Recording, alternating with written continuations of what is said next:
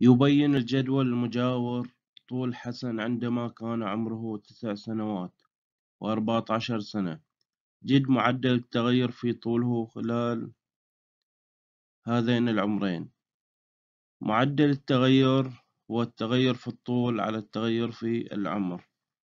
عندي التغير في الطول، أطرح الطول الجديد ناقص الطول القديم، إذا 150 ناقص 135. التغير في العمر، أطرح 14 ناقص 9، إذا 14 ناقص 9 يساوي 150 ناقص 135 عبارة عن 15. إذا 15 الطول بالسنتيمتر، إذا 15 سنتيمتر. 14 ناقص 9 عبارة عن 5 سنوات.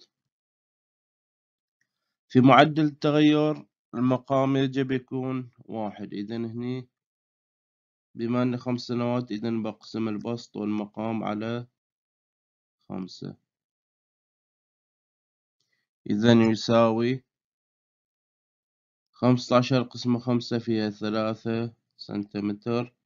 5 سنوات قسمة 5 إذا سنة. إذا طول حسن بيزيد 3 سنتيمتر لكل سنة.